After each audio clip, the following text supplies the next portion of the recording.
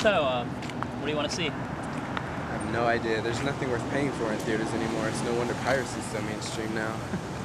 Yeah, I know what you mean.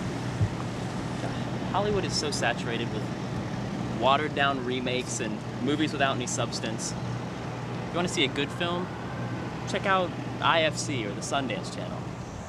Low-budget movies, with great stories, and are unaffected by the politics of Hollywood. Totally, and that's because they don't have to answer to ignorant distribution companies telling them what they can and can't do. They don't have to fit into this certain genre that appeals to only a popular demographic. But there is one exception, however, that I make with Hollywood movies. What's that? Hello, how long have we been dating? Kevin Spacey. Any movie he's in simply inspires me, Hollywood or not. So, you told your dad yet? No, I haven't. I'm just not ready to tell him yet.